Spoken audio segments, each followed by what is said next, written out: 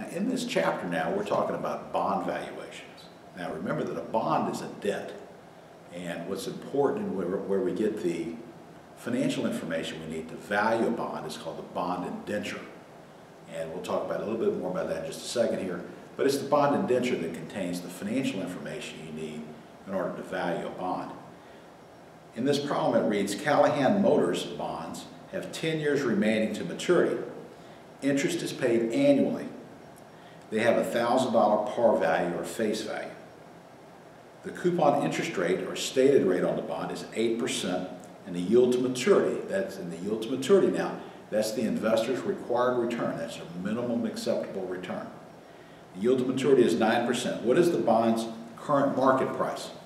As I've told you before, when you deal with bonds now as a student now, they're going to ask you to do one of two things. Either calculate the yield on the bond, or they're going to ask you to calculate the price of the bond.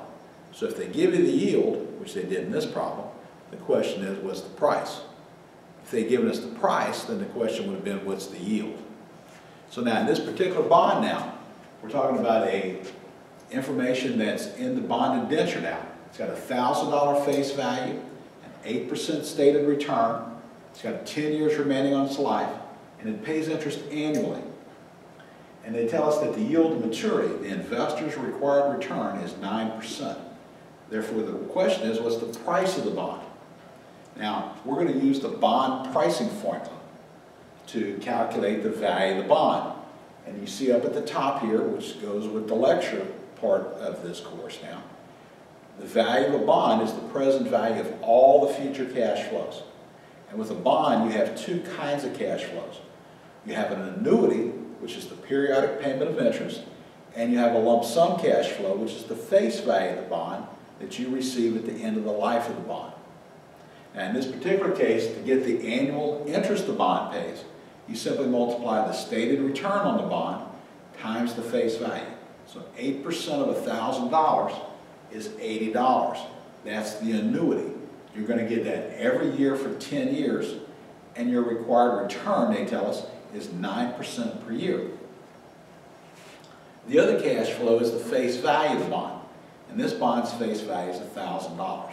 That's a lump sum cash flow that you'll get at the end of the life of the bond. $1,000 times your PVIF, N equal to 10, I equal to 9%. That's going to give you the value of the lump sum cash flow. The PVIFA for the annuity is 6.4177. Multiply that by $80. The value of the annuity, the present value of the annuity, is $513.42. To find the present value of the lump sum cash flow, you multiply it by its present value interest factor, which turns out to be 0.4224. Multiply that by $1,000, $422.40. Add these two present values up, you find the value of the bond, the price of the bond, to be $935.82. $935.82 now, this is the intrinsic value of the bond. As an investor, this is the most you're willing to pay for the bond if your required return is 9%.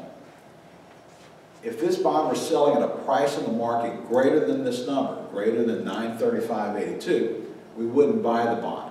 Because if we did, we'd get a return less than 9%. If we could buy the bond in the market for less than this, then we would, because if we did, we'd get a return greater than 9%. So the yield to maturity now is your required return, your minimum acceptable return.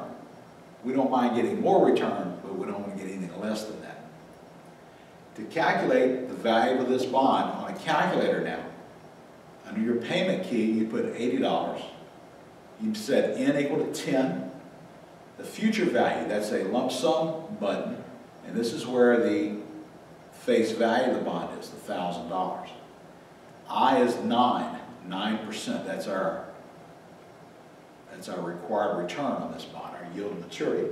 Have your calculator calculate the present value of all of this, and again, you get $935.82.